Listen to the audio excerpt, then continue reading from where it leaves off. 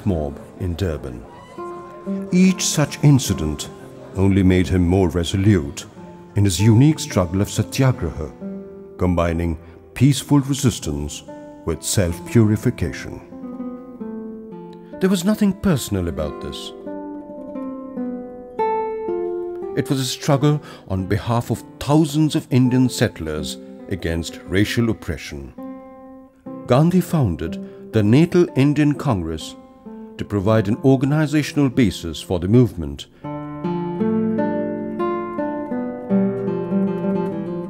And the weekly newsletter, Indian Opinion, to serve as its mouthpiece. At the same time, he felt it his duty as a British subject to help the British in their hour of need, and organized the Indian Ambulance Corps during their war with the Boer or the Dutch settlers in South Africa. Their selfless services were officially recognized. Gandhi was awarded the Victoria Cross. But the victorious British were in no mood to grant the Indians any concession. About this time, Gandhi received great impetus in his line of thinking and action, from reading successively the like-minded writings of Ruskin, Thoreau, and Tolstoy. Inspired by Ruskin's back to nature motto, he bought a 100-acre farm near Phoenix in Natal, where he practiced his ideal of community living along with a few other families. A few years later, when the satyagraha was at its peak, a larger farm was acquired near Johannesburg to provide shelter to the dependents of the imprisoned satyagrahis. Gandhi named it the Tolstoy Farm. In 1912, Gopal Krishna Gokhale, in whom Gandhi found his political mentor, visited South Africa, where the British government promised him reform of the anti-Indian laws and practice. By the end of 1913, some 50,000 indentured labourers from India were on strike. A few thousand free Indians were in jail, all satyagrahis.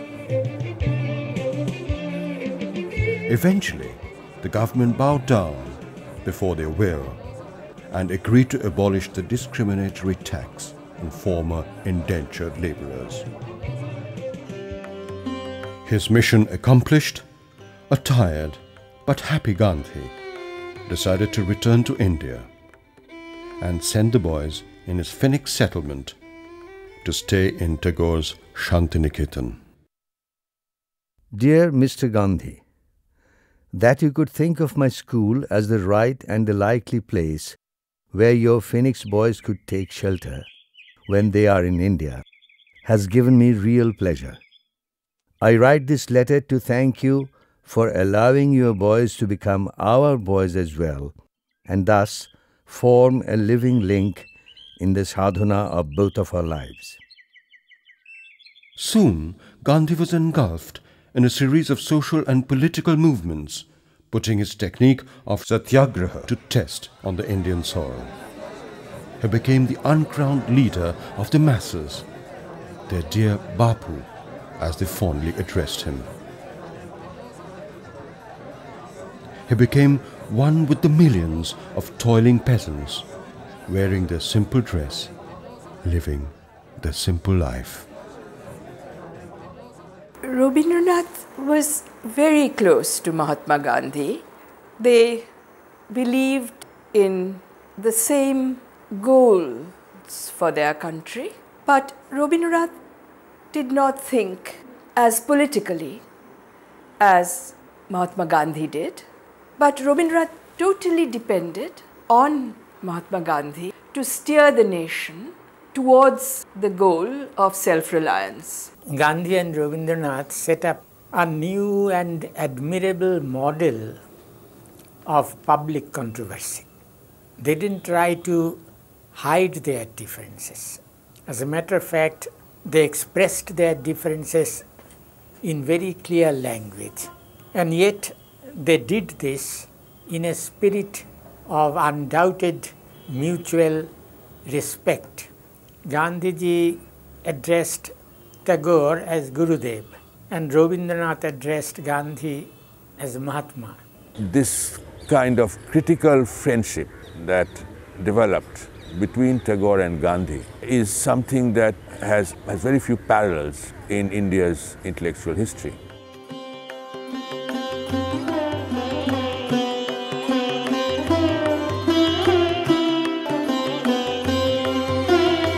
Dear Gurudev, for my forthcoming address before the Hindi Sammelan, I am trying to collect the opinions of leaders of thought on the following questions. Is not Hindi the only possible national language for interprovincial intercourse and for all other national proceedings? Dear Mr. Gandhi, I can only answer in the affirmative the question you have sent to me from Motihari. Of course, Hindi is the only possible national language for interprovincial intercourse in India. Yours very sincerely, Rabindranath Tagore.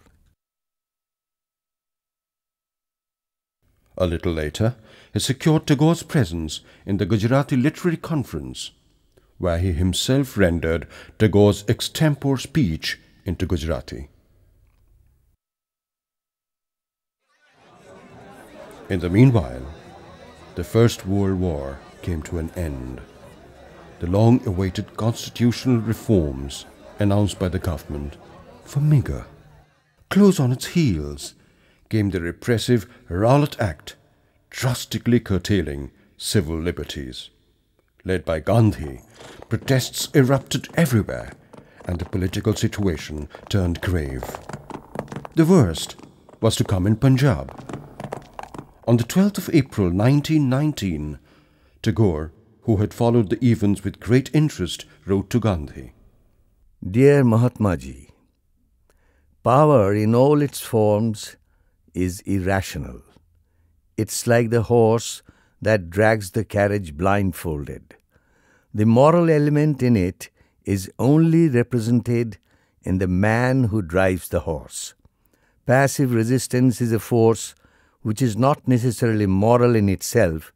It can be used against truth as well as for it. Our authorities have shown us their claws. In this crisis, you, as a great leader of men, have stood among us to proclaim your faith in the ideal which you know to be that of India. You have said, conquer anger by the power of non-anger, and evil by the power of good. The very next day, General Dyer unleashed his fury on the peaceful assemblage of protesters trapped in the confined space in Jallianwala Bagh. Hearing the news, Tagore wrote one of the strongest letters of protest of his life. The enormity of the measures taken by the government in the Punjab for quelling some local disturbances has, with a rude shock, revealed to our minds the helplessness of our position as British subjects in India. The disproportionate severity of the punishments inflicted upon the unfortunate people and the methods of carrying them out, we are convinced, are without parallel in the history of civilized governments. And these are the reasons which have painfully compelled me to ask Your Excellency, with due deference and regret, to relieve me of my title of knighthood. Dear Gurudev, I have just arrived in the Punjab and I feel happy that I have been able at last to visit this unhappy land. I am today in Lahore. Tonight, both Andrews and I are going to Delhi in connection with the committee.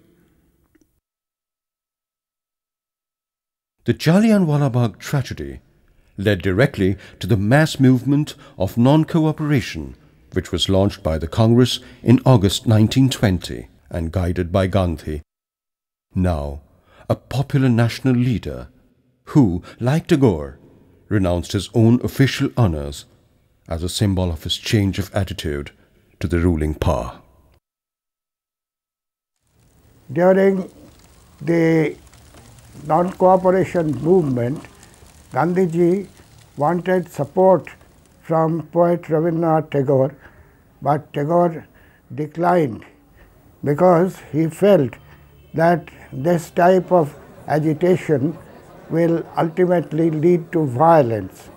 On one occasion, when Gandhiji visited Tagore at his Jorasanko house, some people from outside started burning foreign cloth in the campus of Tagore house, and poet showed that this was the measure which the followers of Gandhiji used to take during the non-cooperation movement.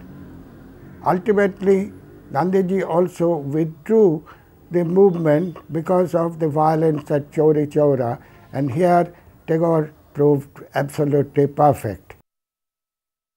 Tagore somehow couldn't accept what he called the negative aspects of the Satyagraha movement. But Gandhi was leading the masses, and he had to take into account the long repressed feelings of the masses. Now, we have to try to understand the differences between these two great men on the question of the non-cooperation movement which Gandhi led at a historic moment in India. I believe that it is easy to understand the difference between these two men when we consider what they said in the background of their life's mission. What was Rabindranath trying to do at that time?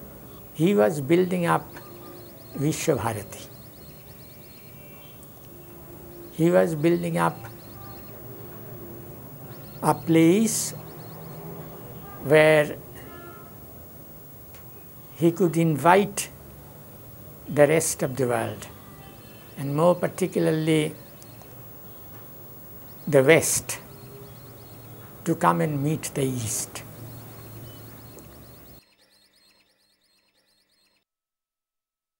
What was Gandhiji trying to do? He was trying to lead a historic struggle against injustice. In this struggle against injustice, which British imperialism represented, he had to talk about non-cooperation. So these two men at that time were obviously involved in two different missions of life. One was talking about non-cooperation with injustice. The other was talking about the meeting of the East and the West.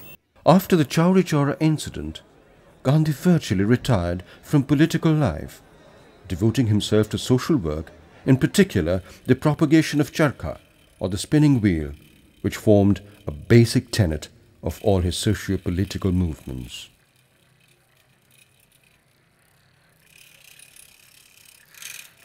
The charkha, as you all know, was a great symbol to the Gandhians. And Rabindranath was somewhat skeptical of this particular instrument. The doubts were of two kinds. First, he could not